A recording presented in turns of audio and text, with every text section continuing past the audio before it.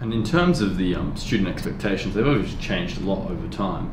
And you mentioned, online being sort of carved out not that long ago.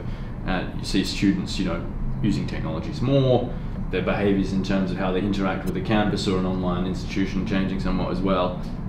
How do you think they've changed over the last, say, decade? And how's that impacted? I think student expectations have changed pretty rapidly over the last decade in terms of maybe not specifically the learning itself, but the experience around the learning. Let me be more specific. The student just bought a car online and never went to a dealership. They got a mortgage online and never talked to a person. They signed up for a degree online and maybe had only a couple conversations with somebody. They're comparing that experience signing up for a degree online to the fact that they just got a mortgage and a car that way.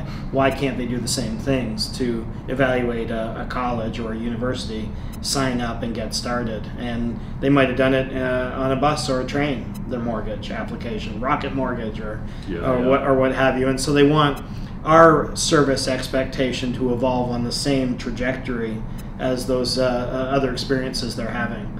And it isn't as simple as signing up to drop your car off to be washed. They are signing up for big ticket purchases on a device, and oftentimes not wanting to engage in a conversation like this when they do it. And they're surprised when there's friction in the process to sign up for any large purchase now, because they have expectations from other experiences.